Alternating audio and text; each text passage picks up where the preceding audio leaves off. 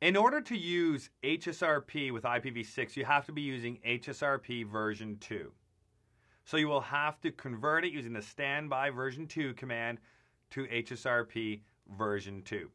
Other than that, everything else is the same. Everything else is the same. You have the ability to specify an IPv6 address as the virtual address. But if you don't want to do that, you can use the autoconfig command. And then you allow the devices in the HSRP group to come up with the virtual IP address that's going to be utilized. So you don't even have to specify the address yourself. You can use autoconfig. And then what type of address will be used as the default gateway in this case? A link local address. An address that starts with FE80. And for verification purposes, you can use the show standby command. And by using the show standby command, you'll be able to see what the virtual IP address is, whether preemption's enabled or not for the group, what the priority is of this particular device within that group. So what's the group right now? Group 1. Can you have Group 1 for IPv4 and IPv6 running at the same time? No, you can't. So make sure that when you are defining your IPv4 HSRP groups and your IPv6 HSRP groups, you keep them unique. You keep them separate from each other.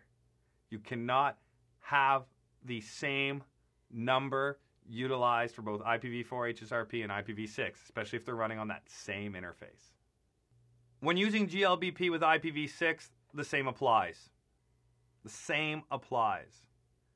You can specify an address if you want to, but you don't have to. You can use an auto-configured IPv6 address for that group. And again, it's going to be a link local address, an address that starts with FE80 that's going to be used as the virtual IP address in that case.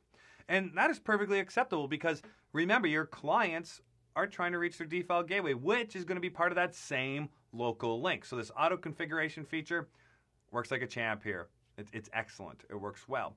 Not only that, you can still rely on those router advertisements in this particular case in order to hand out now that particular link local address to the end station. So the FE80 address. You don't have to go to those end stations and manually type in what that particular default gateway IP address is going to be. The router advertisements can send this to those end stations. So the whole process is going to be automatic when you use this auto-config command.